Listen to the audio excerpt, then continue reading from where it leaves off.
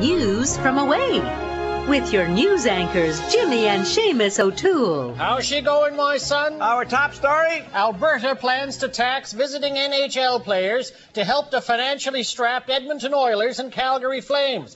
If the tax does not generate enough money, after each game, any teeth found on the ice will be auctioned off on eBay. Switzerland has finally joined the United Nations. To maintain its image of neutrality, the country has decided to sit in council, but they won't vote on anything. Switzerland also named their official ambassadors to the UN. The Ricola guys. Jean Chrétien has now publicly addressed the continuing infighting between Alan Rock and Paul Martin. Today, the Prime Minister referred to the two men as Canada's axis of stupidity. Prime Minister Chrétien was in Australia for the Commonwealth Heads of Government meeting. At a dinner, when someone said, "Throw another shrimp on the Barbie," our Prime Minister nominated Tony Blair. The name Enron has finally been taken off Enron Field, home of baseball's Houston Astros, and it'll be replaced with a new sponsor's name. Possible new sponsors for the stadium are Lens Crafters Glasses in about an hour Field, Kibbles and Bits Field, and Swiffer Stadium. Actress Anne Heche became a mother last week, giving birth to a 7-pound bisexual. The baby's doing fine and looking forward to spending most of its adult life in therapy. Here's a picture of the baby with Mom and Dad. Prince Edward is quitting his job as a documentary producer so he can spend his full time tending royal duties, such as waving, accepting bouquets of flowers, and getting into tabloid scandals. Whether this is the right move is uncertain, but one thing is for sure, Prince Edward looks like director Ron Howard. British Columbia is experiencing an infestation of pine beetles. The beetle, distinctive to the province, burrows into a tree, works for an hour, and then goes for a coffee break at Starbucks. The Alberta teacher strike has left teachers bitter towards the Ralph Klein government. They vow when they return to class, they'll get on teaching the 3 R's: razzing, ridiculing, and ripping Ralph. In Cuba, U.S. military officials say not only are Taliban prisoners being treated properly, some of the terrorists have signed a deal for a new Fox TV show, Guantanamo Baywatch. British scientists have created a cane inspired by bats to aid blind people. Here we see a visually challenged man with a conventional cane. And here we see the same man with the bat cane. Quebec is going to recognize marriages for gay couples. This can mean only one thing. It's wedding bells for Bonhomme Carnival. The Canadian Alliance leadership vote is fast approaching. That's the topic of tonight's Point Counterpoint, our in-depth exchange of opinion. The Alliance needs Stockwell Day. Stockwell Day is a washed-up has-been. Yeah, you're right. And that's news from away.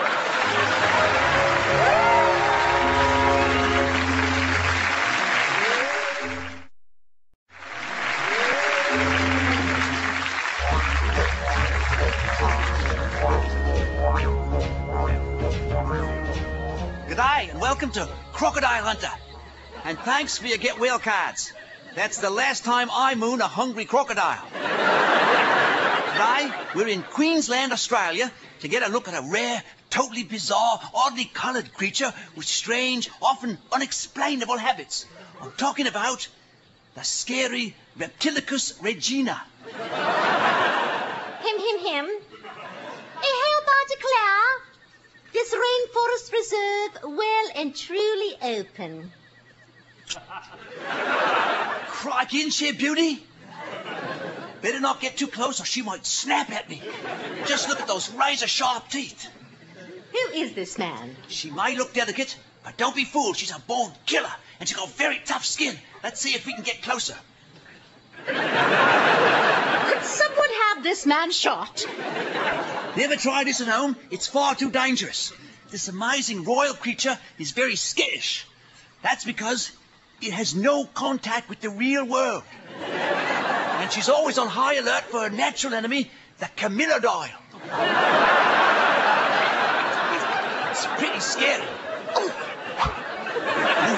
crikey, she's a spunky little Sheila.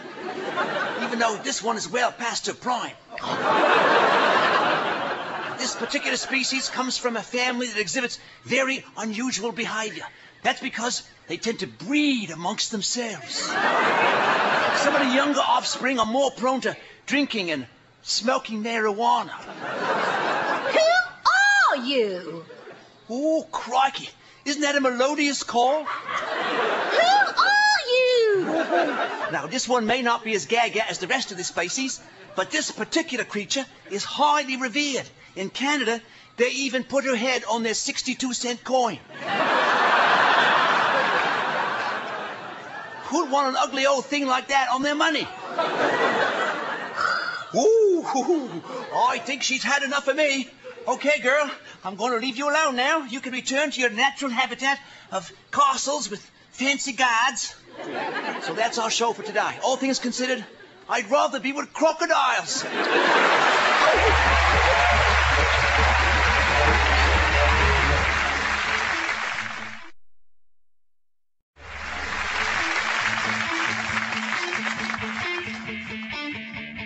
Imagine a world where your greatest fears become reality.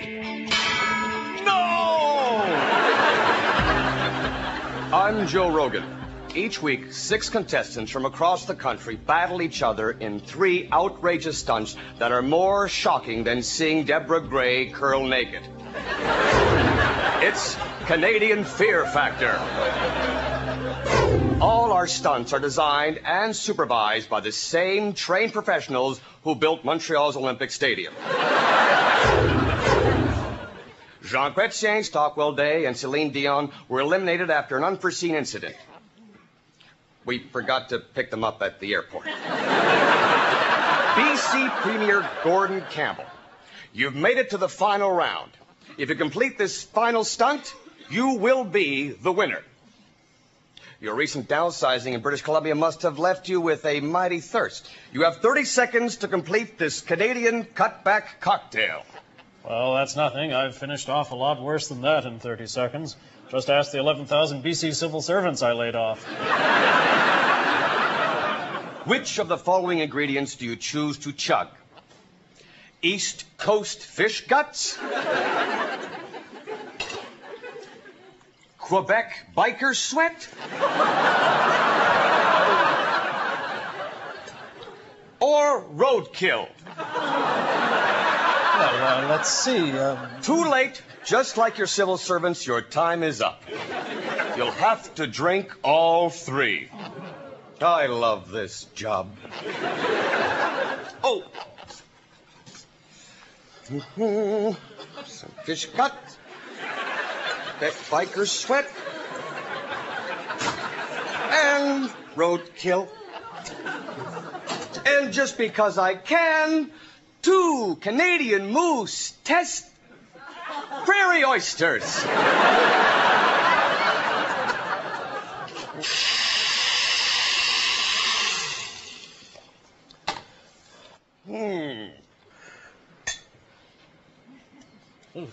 Ooh. Can still back out like a true liberal. Cheers.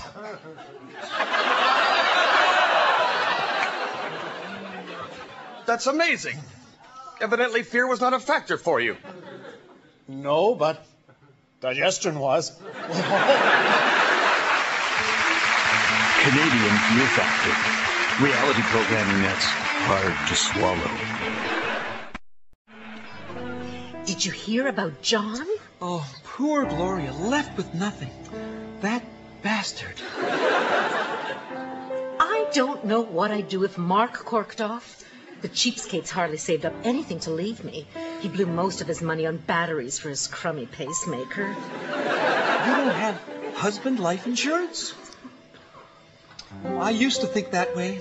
Then I found Guaranteed Dead Husband Life Plus from No Bitch Union.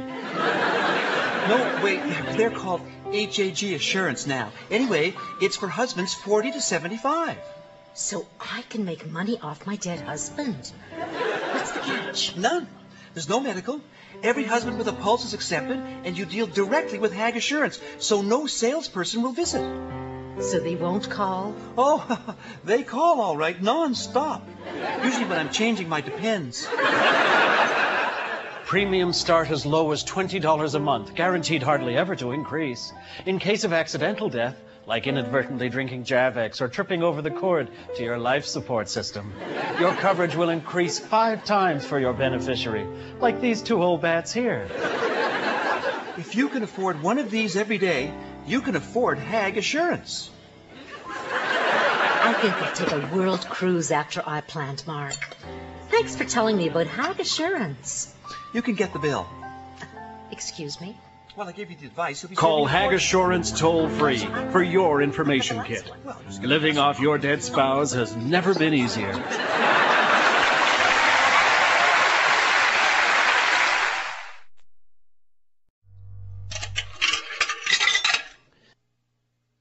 It's open season on CBC again, and I'm just sick about it. The head of CanWest Global TV says get rid of CBC. Hey, CBC is a national institution. It tells us what's okay to be PO'd about. Global says they want CBC to eliminate sports, local news, and any program Global might feel like doing because it hurts their revenue stream. That's like White Swan telling Cottonelle to get out of the business so it can wipe up alone. Who better to dictate our nation's broadcasting policies than Global, the network that brings us such Canadian shows as Boston Public and NYPD Blue?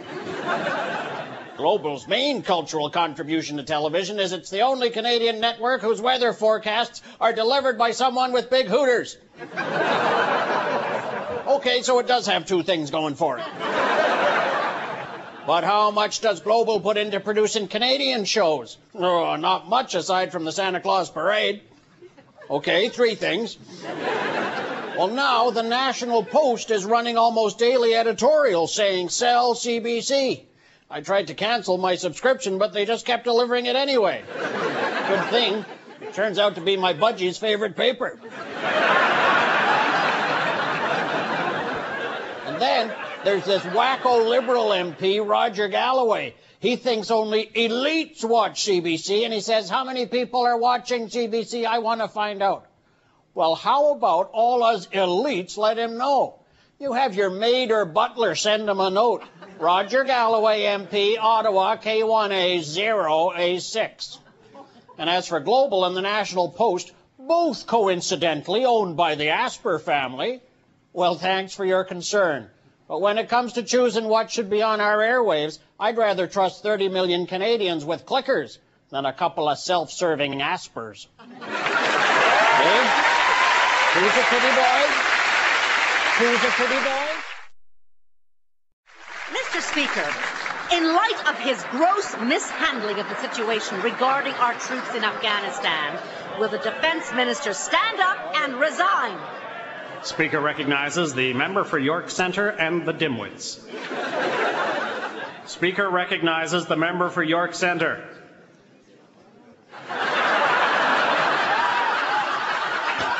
Mr. Speaker, my voice. Laryngitis, sorry. Speaker directs the member to answer the damn question. Mr. Speaker, I will not resign.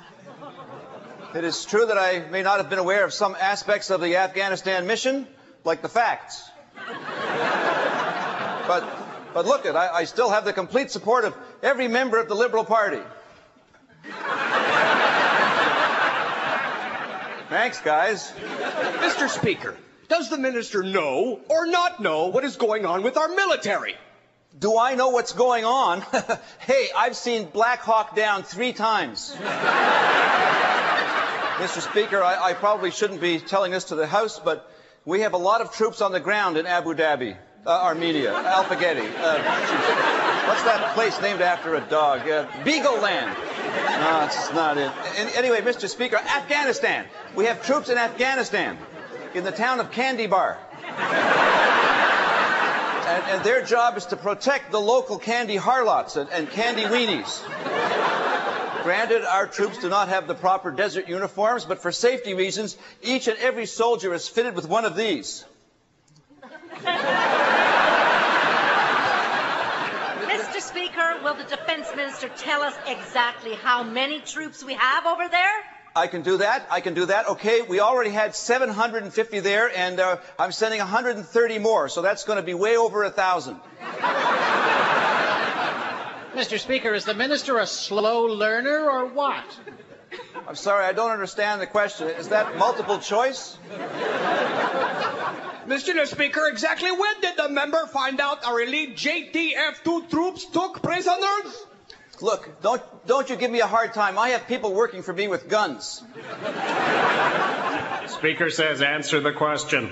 Mr. Speaker, I'm aware of everything our R2-D2 unit does. The truth is, we never did take prisoners. We handled it the Canadian way. We took applications for prisoners.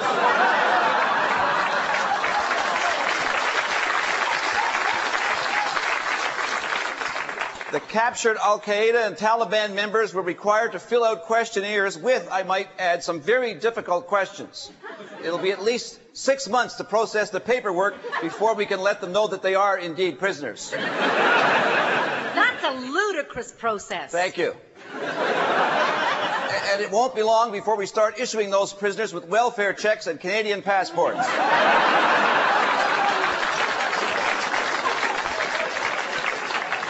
Mr. Speaker, how can the minister justify the fact he lied to the country?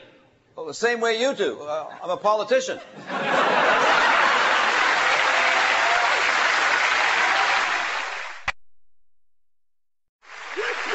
Howdy! I'm Abner Babs, and this here's my sister Doris. Y'all can call me Mrs. Babs. Have you recently lost a loved one, or even a family member? Then Pa and me have got a great service for you. Ma and Pa Babs Body Burnatorium. That's right, friends. If you have a body you want incinerated, throw it in a truck and bring it down to Ma and Pa Babs Burnatorium. We'll burn it up real good. Not like those Georgia Burnatorium in the news that try to hide the stiffs in the outhouse. We take good care of your beloved carcasses, and we use only high octane. None of that cheap unleaded crap. And we give fast service. Uncle Fred's done. At Ma and Pa Babs Body Burnatorium, we burn the whole body, lock, stock, and naughty bits. That's right, Ma. Just order our deluxe burning, and we ignite your loved one organ at a time. And stick around afterward for our catered barbecue. When you take advantage of Ma and Pa Babs Body Burnatorium service, you will receive a state-of-the-art, machine-crafted urn. And in case of a bus accident, we use one of these. So remember, Ma and Pa Babs Body Burnatorium, where we treat your loved one with dignity. Pa, do you smell something burning? Oh, I'll wait till the last minute.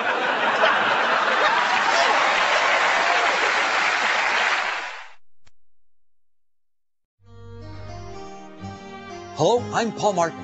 Today, I'm going to make history. I'm putting up government money that says I know more than you. So, if you're smart enough, fast enough, we'll see if you have the guts to win Paul Martin's money.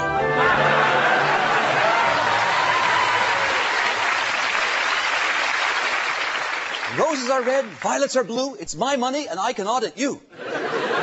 Okay, we'll see if today's contestants are devious enough to win Paul Martin's money. Let's meet our challengers. First is Quebec Premier and La Grande Winer, Bernard Landry. Bonjour. Quebec is in dire need of more federal funding. Same old, same old. Next contestant is Ontario Education Minister Janet Ecker. The Ontario education system is grossly underfunded. Yada, yada, yada, yada, yada. And rounding out the panel, some homeless guy. Can you spare any change? I'd like some food. Let's get to the categories. They are NDP leaders who aren't incompetent. Roll out the pork barrel. People in Ontario who have been harassed.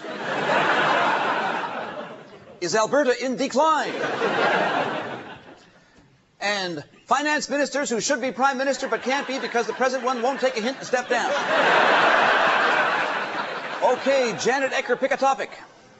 Is Alberta in decline? For $200, what rodent has been banned from the province of Alberta? Lawyers. I hate lawyers and their legal briefs, too. Well, we'll give you a correct answer even though we were looking for rats. Pick again. Give me people in Ontario who have been harassed. For $150, homeless guy. I'm not homeless. I'm residentially challenged. You rang in. I did? Rang in again. Did I win? Is there food? For $150, who will replace Conservative leader Mike Harris now that he is retiring? A Conservative who is sleazy, underhanded, opportunistic, of questionable morals, and is only in it to further their own personal interests. Well, that could be anyone in your party. Can you be more specific? I refuse to answer on the grounds it may tend to get me kicked out as education minister. Well, it looks like this charade is over, and none of our contestants have won Paul Martin's money. What about my $200? Oh, you have as much chance of getting it as I have of becoming Prime Minister. And that's it for Win Paul Martin's money.